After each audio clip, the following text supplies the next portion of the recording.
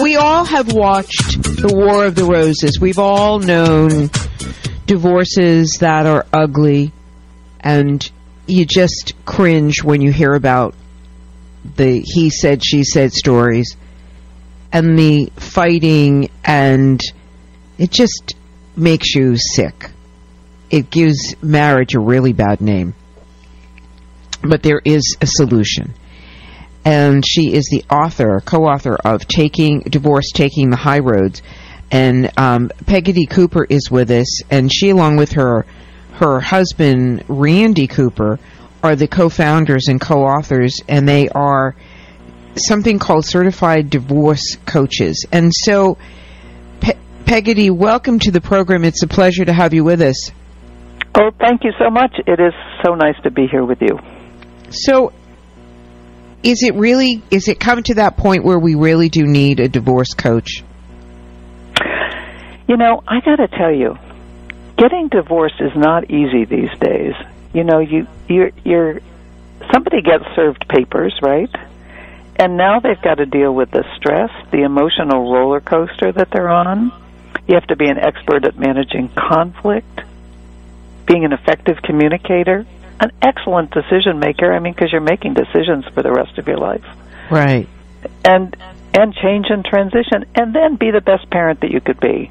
I think you need a thinking partner in this. I think you're right. That's what a coach is. So we're not talking about a lawyer, because that's so totally separate. Totally separate. Okay. Yep. So give us some examples of what the role of a divorce coach.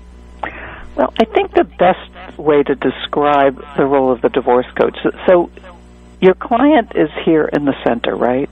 Your client is in the middle, is the hub, right, of the divorce. And if you could imagine going out from that client is a spoke, and at the end of one spoke is an attorney, important resource advisor.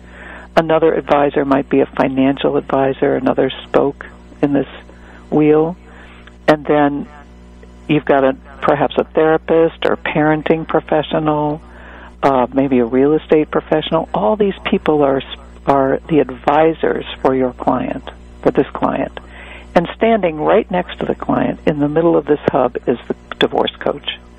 The divorce coach who's their thinking partner and can help them get ready for those meetings, get their thoughts organized, get their finances organized, you know, just get all the information together that they need to have so that they can really come to the table as a really credible client.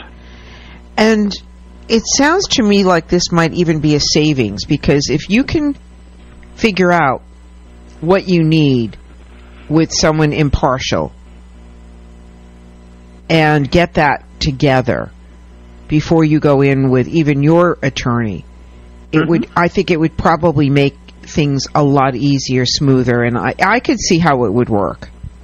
When you walk into your attorney's office as a client and you've got all of your facts lined up, and you might have them organized in a notebook, and you hand that to your attorney is now ready to get down to the business of the lawyering that they have to do, of advising you. Right.